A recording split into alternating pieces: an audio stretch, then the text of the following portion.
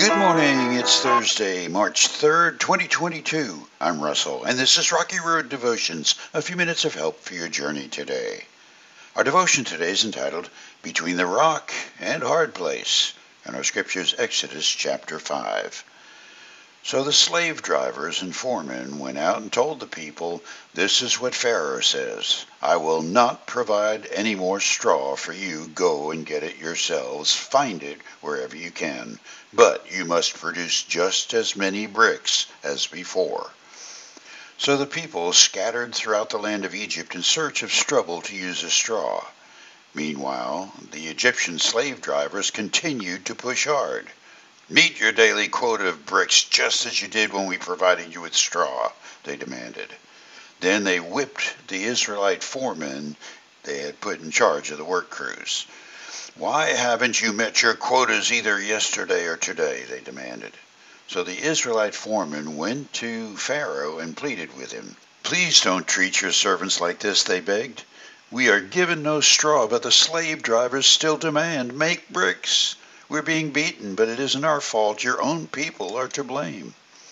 But Pharaoh shouted, "You're just lazy. Lazy! That's why you're saying, 'Let's go and offer sacrifices to the Lord.' Now, get back to work. No straw will be given to you, but you must still produce the full quota of bricks."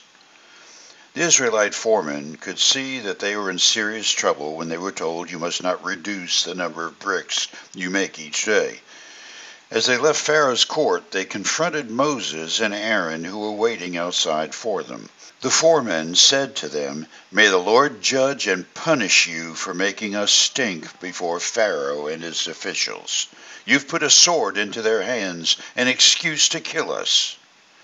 Then Moses went back to the Lord and protested, "Why have you brought all this trouble on your own people, Lord? Why did you send me? Ever since I came to Pharaoh as your spokesman, he has been even more brutal to your people, and you have done nothing to rescue them."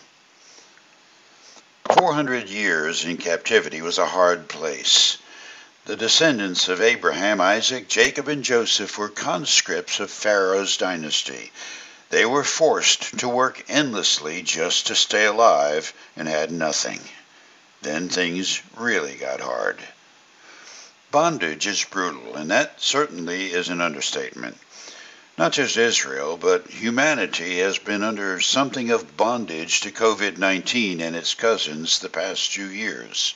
Even if you've been blessed enough to have escaped having the virus, you know someone, perhaps many, who have had to tough it out like making bricks without straw. You've also seen what happens when the rock of struggle meets the hard place of frustration. Someone must take the blame. Pharaoh, like any pandemic virus, was an iron-fisted, hard-hearted tyrant. He threatened, bullied, and killed. His soldiers spread the virus of hate and oppression. The people, frustrated, having no place to turn for relief, blamed Moses for stirring up Pharaoh's anger. Moses went right to prayer and blamed God. Just a few plagues later, the slaves were seeing Egypt in the rear-view mirror. 40 years after that, Moses saw the promised land from the mountaintop. But none of the original group, including Moses, ever set foot on the other side of Jordan. The conclusion is rather rock-like. Blaming someone else for your problems will get you somewhere, and it's often a harder place than the rock you are facing. For you today, when the temptation comes for you to blame someone or some pandemic or some circumstances or God for whatever trouble presents, let your prayer of surrender to God's will and care turn blame into blessing. You chew on that as you hit the rocky road. Have a blessed day.